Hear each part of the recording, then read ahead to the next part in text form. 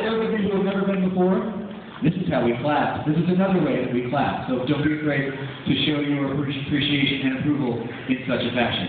On your mark. And now, the go-to sing for the from the Jean the School Quartet.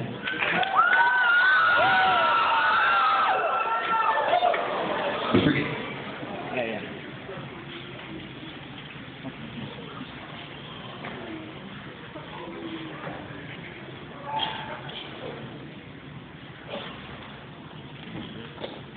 We will be performing a scene from Richard III.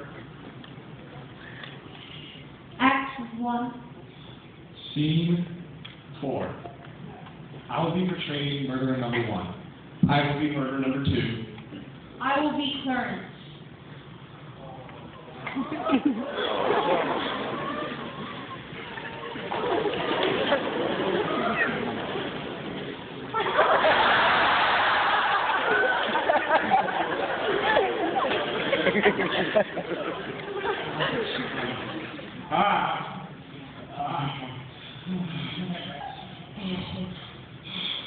What?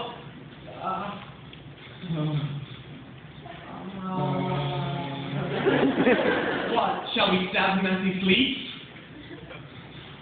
No, then he will say something cowardly when he wakes.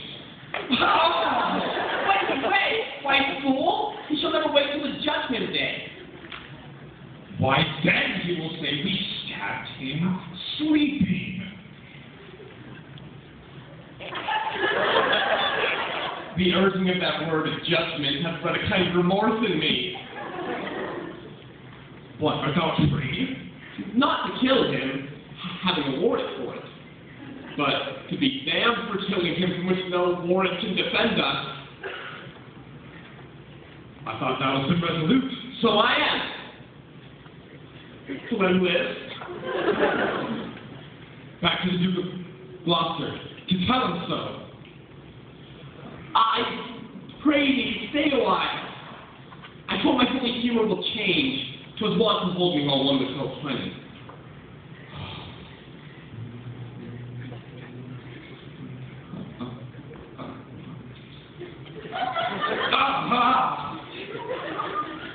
How does I feel myself now?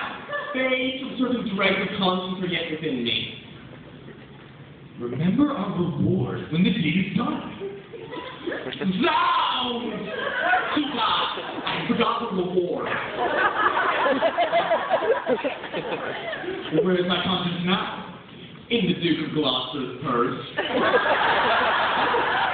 So when he opens his purse to give us our reward, that conscience flies out. Let's go. First you were none to entertain it. How if it comes to thee again? Oh! I'll not meddle with it. It's a dangerous thing. It makes a man a coward. He cannot steal, but it accuses him.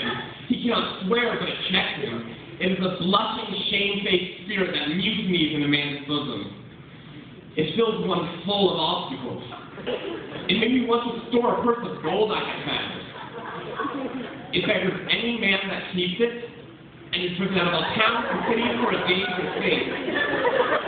And every man that needs to live well endeavors to trust to himself and to live without it.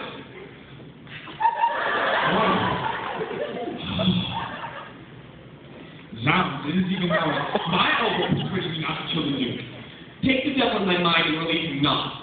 He would insinuate with thee but to make thee die.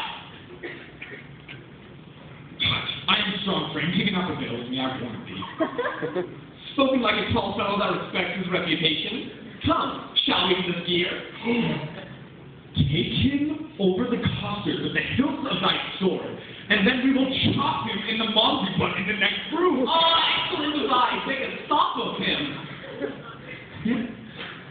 Hark, he stirs. Shall I strike?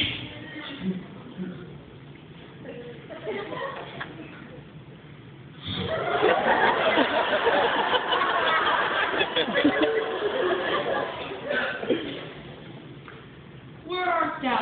Keeper, give me a cup of wine. You shall have wine enough, my lord, anon.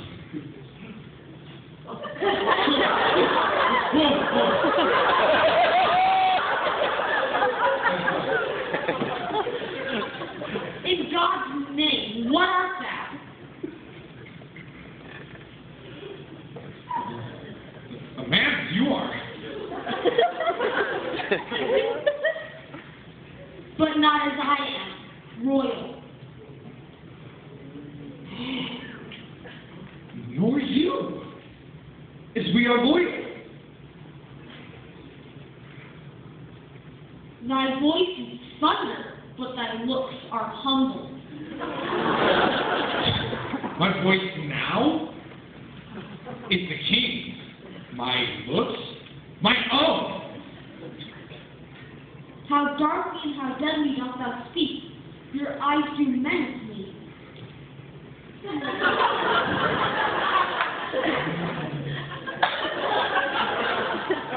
Why look you pale? Who sent you hither?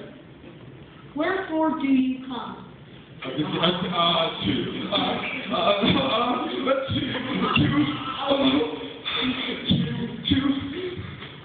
To murder me?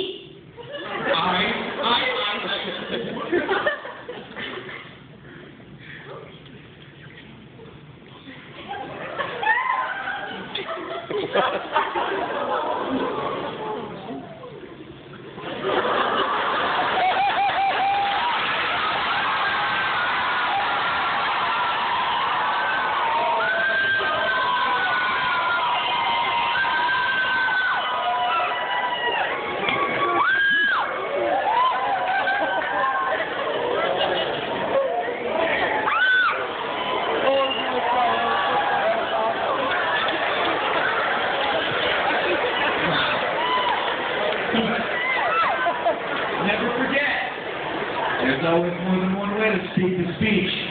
Give him another big hand.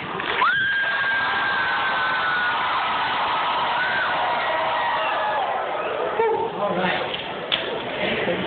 Next, the ever popular